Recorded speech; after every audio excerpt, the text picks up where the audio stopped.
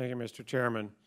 Administrator Bolden, first I'd like to applaud your choice of Todd May as Director of the Marshall Space Flight Center, located in my district, and I'd also like to thank his predecessor, Patrick Sherman, for his many years of service and leadership at NASA, especially at the Marshall Space Flight Center. I'm excited about the continued success at Marshall and throughout NASA. That having been said, have you designated a NASA center lead for rocket propulsion that would be able to integrate all of NASA's expertise in deep space travel on the journey to Mars? Congressman, we don't use the term lead center anymore. It has a bad connotation for people who were around at the time of Challenger. But what we have done is we have an effort ongoing. It started out as something we call TCAT that I think we explained to everybody now. It's just baseline services assessment, where we're trying to identify centers who have the highest level of capability in a particular field. There is no question that the Marshall Space Flight Center is one of their core capabilities is propulsion. And so no question whether we're talking to DOD or anybody else outside of NASA that Marshall is the place that people go when they want to discuss in space and leaving the Earth propulsion issues. Well, for lack of a better word, I'm going to use it again in my next question. While I'm asking about program leads, who is program lead for Europa? The program lead for Europa presently, let me take it for the record, but as my memory serves me, the Jet Propulsion Lab is the lead for procurement of things like the spacecraft bus and others, and then we have other centers that are contributing to that. But JPL would be, in your terms, would be considered the lead, although they're an FFRDC, but it's because of their expertise in planetary travel.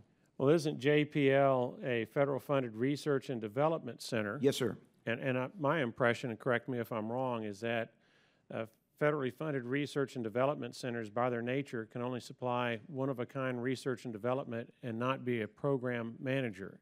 That is, I don't think that is. Let me take that for the record. The definition of a program manager, I don't think there's a prohibition because of their unique experience and expertise in planetary flight. For example, Curiosity and most of our Mars missions.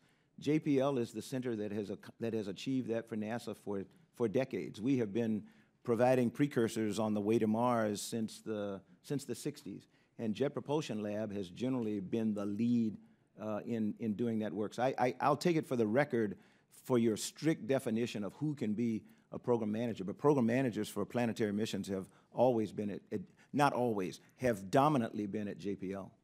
Thank you. I'll move on to another area. Earlier this week at an appropriations hearing, you spoke about the need for, quote, game-changing, end quote, propulsion. Do you support nuclear thermal propulsion, and what role do you see it playing in the journey to Mars?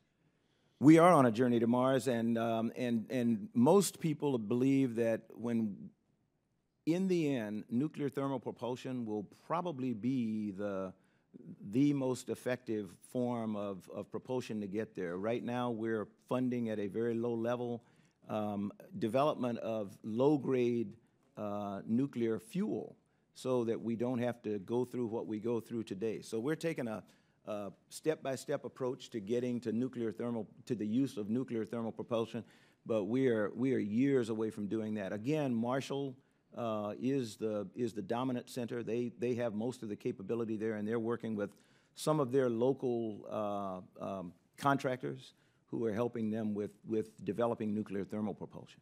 Congress authorized $20 million for nuclear thermal propulsion for fiscal year 16. How much is NASA planning on actually spending in FY16 on nuclear thermal propulsion? I'll take that for the record, Congressman. I'll just take it for the record. I think I remember, but I don't want to guess.